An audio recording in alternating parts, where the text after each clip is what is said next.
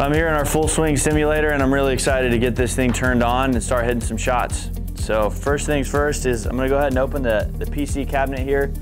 I'm gonna locate the tower down center, and power button's gonna be just top middle on the side here. And I'm gonna go ahead and locate that button and go ahead and push it. And hear that turning on. We'll see the lights flash above us. Go ahead and close these. And while that's going to boot up, we're gonna find the projector remote here, and we're gonna go ahead and get the projector turned on as well. So those are the two main steps. We'll go ahead and let this boot up, and we should be good to go.